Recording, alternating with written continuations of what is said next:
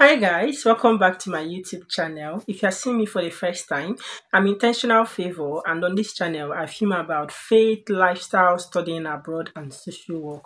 So if you'd like to join us in this family, you are more than welcome to do so. Just hit the red subscribe button below as well as notification bell so that you get notified each time I upload new videos. And to you my amazing returning subscribers, thank you guys so much for always coming back to watch my videos.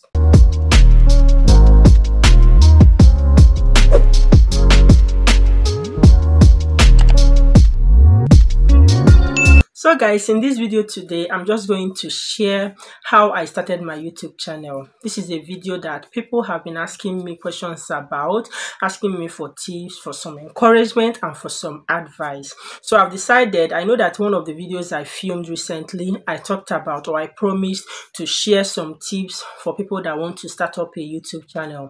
So basically, I'm just here to share my journey with you about starting my YouTube channel. That same video that I just made reference to, in that video, I also shared why I became a YouTuber. And that is the first thing I would say when it comes to how to start up a YouTube channel. It's to have the right mindset, okay? Have the right reason for opening YouTube. Yes, don't just open it. There are several reasons I think people start up YouTube channels. People maybe because people have been saying in some videos and lately that YouTube can be another means of income, another source of income, and you can earn passively, you can do all of that. People just say generally that yes, you can make money on YouTube. Whilst that is true, I will advise you, if you want to start up a YouTube channel, don't let that be the primary reason why you are starting up your YouTube channel. Make sure that you have the genuine intention, okay? Make sure that it is something you love, and make sure what you love doing is the reason why you want to start up a YouTube channel, if that makes sense. I'll use myself for example. I've always loved helping people. I love seeing people improve their lives. I like giving people information. I don't hold information. I like helping people the best way I can. That's how I am. That's who I am, okay? So I started up my YouTube channel when people kept asking me about studying abroad and life in the UK. So I just decided to start up a YouTube channel where I can reach out to more people at the same time with information and tips about studying abroad and migrating to the UK, as well as share my experiences. I love telling my stories. Many times while I was in the university, people usually come to me for advice. I used to have people that look up to me. And one thing I've noticed is the place of lived experience. Because sometimes you might be going through something. When you hear someone that has gone through that similar situation you are in, I'm sure that you will be more encouraged, okay, when you hear from that person than when someone that you feel doesn't even understand you is giving you general advice or theories. That's why most times on this channel it's all about lived experiences, okay? So make sure you have the right reason for starting up a YouTube channel. What will your content be? What will you be filming about? Make sure it's something you love doing. I'm saying this because at some point on your journey as a YouTuber, you will get frustrated. You can release a video and you will not get views. Sometimes you can release a video for 1 hour, 2 hours, 3 hours, you have less than 20 views. It can be frustrating, I know. But if you have the right reason why you started your channel, I believe that will be what will keep driving you and you will keep growing. So that is how I started my own YouTube channel. I have something I wanted to share, my life experiences on issues pertaining to faith as a Christian, lifestyle, other things about me, my academics, and of course studying abroad as well as social work. So make sure you have the right reason for starting up a YouTube channel. The second thing I will say about starting up a YouTube channel, which I thought about and I'm sure probably you might be thinking about, is having a camera to film your videos with. Okay, yeah, so one of the things that actually drew me back from starting up my YouTube channel, like when I had wanted to, okay, yeah, I had this passion, I had this vision of helping people at the same time, reach out to more people by sharing information on YouTube. But then I was actually drawn back by, oh, I don't have a camera, I don't have money for camera, oh my god, I don't know what to do, okay? So maybe you are wondering the same, okay? Until I came across a video where a YouTuber that I highly respect, Tolulope Solutions, where she talked about how she has been filming her videos with a phone. Wow, I was like, I got so interested. Immediately I saw that notification, I clicked it and I watched her. And as then, I think she was on 70k or thereabout, 75k subscribers. And she was saying that she has gotten this far just by filming with phones. even though she has bought camera, then she said that sometimes she feels more comfortable filming with her phone. Then I had another drawback because her phone was iPhone, and you know how people talk about iPhone being good camera and all. I've had someone that started a YouTube channel and had to go and buy an iPhone because the person needed a good phone. Then I was drawn back again. I don't have an iPhone. And how am I going to start up my YouTube channel? I don't even have money to go and buy an iPhone now, okay? So what I just told myself is, start with what you have. And that is why I'm telling you, start with what you have. As at then, what do I have? I had my Chinko phone, my Chinese phone, okay, Infinix. As a matter of fact, I still film with Infinix. I still have that phone with me. Infinix, what was it? Actually, the phone I came to UK with from Nigeria. Yes, that my Chinko phone. You know Infinix phone now. You know it's Chinko. It's not some Samsung. It's not iPhone. It's not Hawaii. You know those big phones. It's just Infinix. Original Chinko phone. Okay, so I just told myself to start up with what I have, and that is an Infinix phone, a Chinese phone regardless. So I started, okay, and then maybe in a separate video, I'm not promising, I don't know when I'll film that, I can tell you guys how I started. But basically I started with my back camera. I watched some of those videos, set a mirror behind me and make sure that it's positioning well, make sure it's recording, you know, and all of that. So I started with what I have.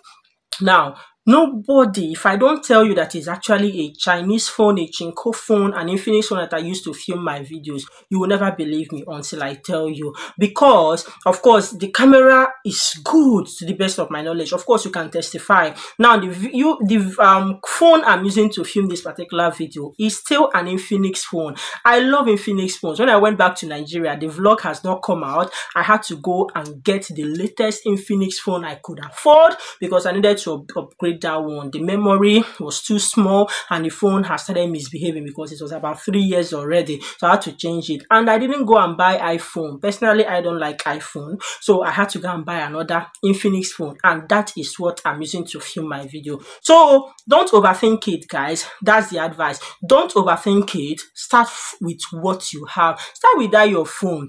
Okay, don't despise the days of little beginning. You will get there. I believe someday that I'll have all these stands. I've seen some people, some YouTubers, their studios, how I've seen a lot of that. I will get there someday. But before we get there, we deal with what we have, okay? And we go with it. So start with what you have, and okay, just keep it simple. Then the second thing, or the third thing I want to talk about now is about editing. That's another thing people ask.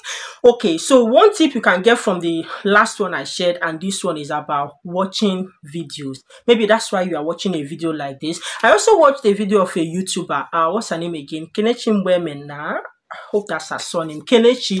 Yeah, I watched a video where she talked about how she edits with her phone. Okay, when I watched that video, it's till now as I'm talking to you, the same app she recommended, the same app she talked about, that was the app I went ahead and I got it, and I subscribed to the premium. I paid for it, of course, because if you don't pay for it, it has this watermark that writes the name of it, and the name of the app is Power Director. Okay, check your Google Play Store. I'm not sure what iPhone users use. Check your store, okay, if you're an iPhone user, and go and download it, Power Director. Then I would advise you can actually subscribe to the premium, because in the premium you can have everything. The watermark will not be there. There are so many features you won't find on the basic one. All right, yeah, so I watched that video. So one thing is, try and listen to other YouTubers. There are so many videos out there, but watch the ones you can relate with. Okay, make sure you watch videos that you can relate with. As you can see, I'm a Nigerian, okay, and the two people I've mentioned that I watch their videos are Nigerians too. These are people that I could relate with.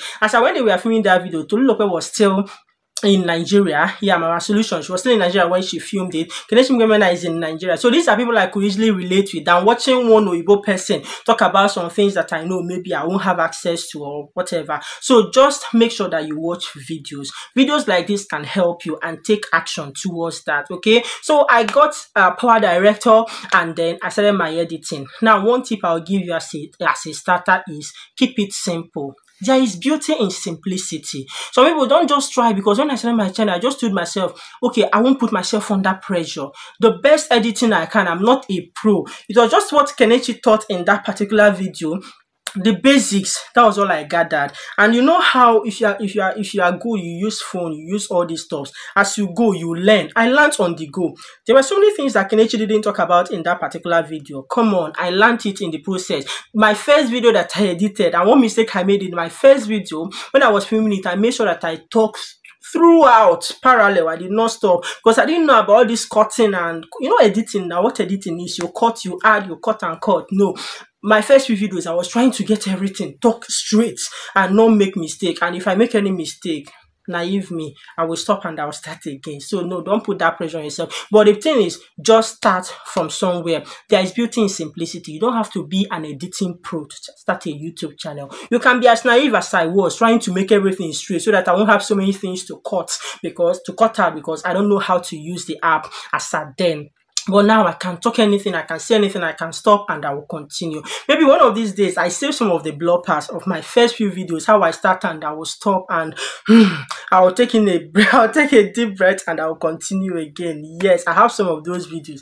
Time wouldn't permit me to edit and post them, but they are somewhere in my old Infinix phone that I started my videos with. Okay, yeah, so that is it.